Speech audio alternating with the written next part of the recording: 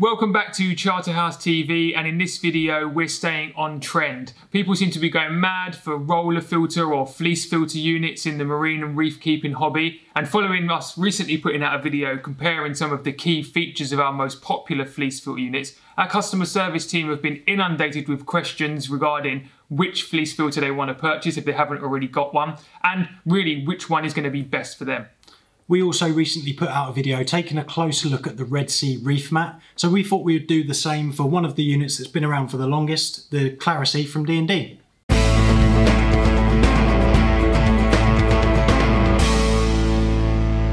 So, fleece filters or roller mat units, you might hear them called multiple names out there, are designed to remove organics from your aquarium water column. Now, obviously that's an age-old problem. Everyone's been trying to do that for as long as aquariums have been around, I guess. And normally they've been using an external filter, an internal filter, some floss within those chambers, or if you've got a sump system, more traditionally you'd use a filter sock.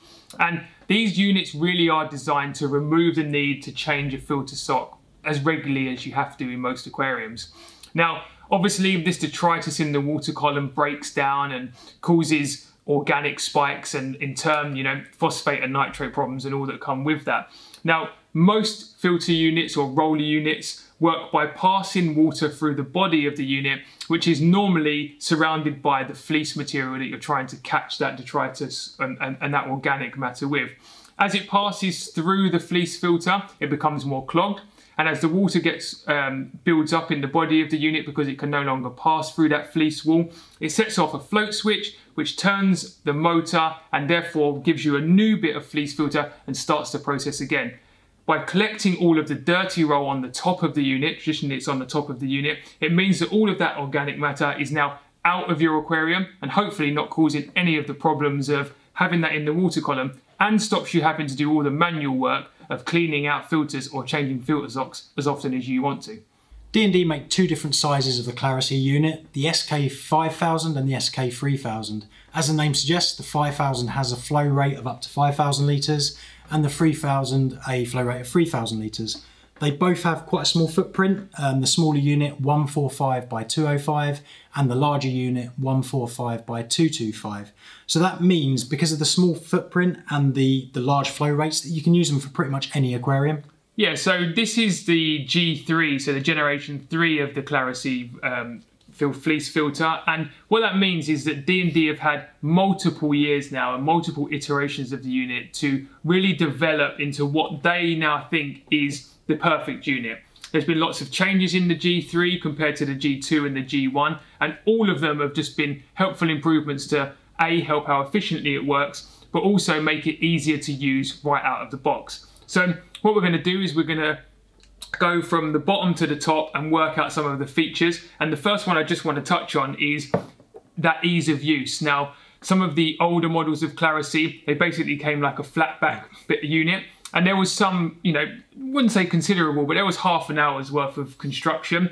This now comes pretty much built, so the body is a single piece unit now, and then there's just a few extras to really bolt on once you've got it out of the box. So starting from the ground up, the first thing that you'll come to is the elbow connection, and this is where the water is going to feed into the Clarisea unit. On this unit you can either feed it directly from the drain of your aquarium, or if you wanted to, you could use a pump to put the water into the unit as well. D&D have really thought about the flexibility again of this unit, so it's an elbow fitting, but it's actually a multi-fit elbow, so it can be 40mm pipe, 32mm pipe, or even 25mm pipe. So it really is, you can use it for any aquarium, as we said before. On the opposite side, you've also got a flow adjuster, so you can fine tune the water level or the amount of water that's going through the Clarisea fleece. So depending on how much waste you actually want this to take out or to stay or remain in your aquarium, you can fine tune it with that little adapter. Yeah, that's it. And these are all improvements again that have been fine tuned throughout the generations. And another one of those is on the side panels here, and it's a panel that basically works as both a silencer and kind of a splash reducer. Now, obviously you've got water passing into the body of the unit and coming out through the fleeces on the side, and that sometimes can create noise. So D&D have got these very easily quick release removal panels that stop the water simply bellowing out of the side of the unit, and means that they enter at the bottom of the Clarisea, making sure that it's underneath the water surface, which does two things. It obviously works like a silencer plate, so it keeps it quieter, but it also just reduces the amount of salt creep and dirt buildup that you might actually get on the unit itself. So moving up the unit a little more, you'll see in the center here that you've got the float switch. Now, this is the mechanism that will know when the water is backing up in the body of the unit, meaning that the fleece material itself is getting clogged up. And the water level rising will trigger this float to turn the motor and give you a clean bit of roller mat section. Now, that is matched up to the version 3 again of the Clarisea controller unit. Now, this has got what you'd expect. It's got a light that shows you it's operating as it should. It's got a play button that allows you to manually rotate the motor if you wanted to turn the fleece on. But really the key feature of the G3s is the alarms.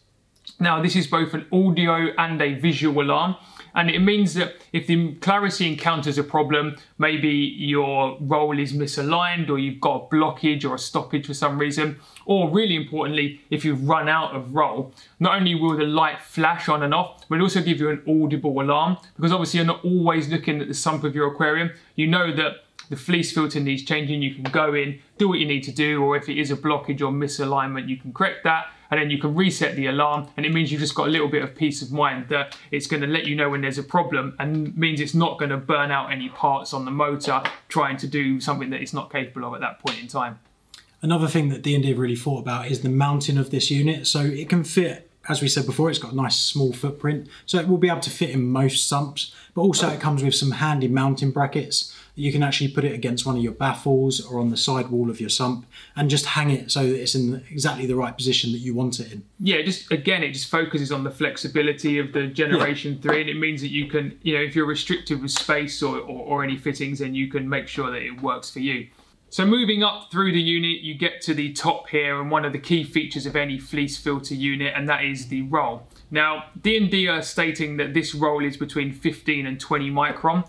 And you'll see most manufacturers out there quoting a micron, even if it's a generalization of what their fleece filter will take out in terms of size of detritus. But D&D have pointed out here that it's maybe not something to hang on to as much as you might expect. Now, as the water is passing through this fleece in the body of the unit, obviously it's getting more and more clogged up, and as that happens, the micron is changing. Another element that affects the micron size that is capable of being taken out is the flow rate through the unit. Now, D&D are obviously trying to get as much flow through this unit as possible, but it will differ depending on your setup. So they ask you to take the 15 to 20 as really with a pinch of salt, but actually what you really want to focus on is just how efficient these rolls are at taking that detritus out and how long they'll last you. Yeah, and talking of that, these rolls are for the 5000 and for the 3000 are 40 meters long. So you get a nice big roll that's going to last you, depending on your aquarium, quite a long time. The other great thing about these rolls is over time they've added an element to them that makes them actually water repellent. So as the water's being pushed through the fleece, the detritus and organics is sticking to that, but the water itself isn't, it's being repelled. So when the roll gathers on the motor side, on the dead side, it's not going to be festering, damp and watery. It's going to be hopefully just dry organics, and it won't smell as bad as some of them do. You know, they can really pong. Yeah, that's exactly that. Yeah, I mean, when you've got this, obviously it's out of the water column and it's not causing your aquarium too many problems, but it can still sit in your cabinet and stink the place out. Now, obviously removing that is a job that you have to get dirty with. And as much as you've got this water and a hydrophobic kind of coating on it, you've still got to get the dirty roll off of the motor somehow. So again, with 3 generations of Clarisea in production, D&D have worked out that something like this, which is help you to remove the dirty roll from the motor, a removal tool, means that you can literally just sit that down on the work surface and you can push the motor onto this little contraption that they provide here, and it means that the dirty roll comes off in one piece. Now, it's worth talking about how you change the rolls. Once you get to the stage where you've come to the end of a roll, you can literally cut the fleece, leaving it in place within the unit, and then you want to staple or stick somehow the new fleece to the old one, and then you can run that through the unit. You can either let that happen naturally, or you can use, really what we'd recommend is using the manual roll button. And then what that means is that you can simply slide the new roll of the roll on, and it means that you haven't got to go taking out all of the fleece that's in the body of the unit. And it just means that it's as simple really as it possibly can be. There is obviously the initial investment of purchasing a Clarisea or any fleece filter unit. So to give you an idea of what you're looking at spending, the 3000 model is about £285 and the 5000 model is about £310. They're the prices at the point of making this video. Now, it is an expensive outlay, we understand, but if you add together how many filter socks you're going to save or how much fleece filter you're going to save, then it might just be something that you want to invest in, plus the benefits and the time that you've actually got to focus on your aquarium and not focus on changing some kind of material out every couple of days.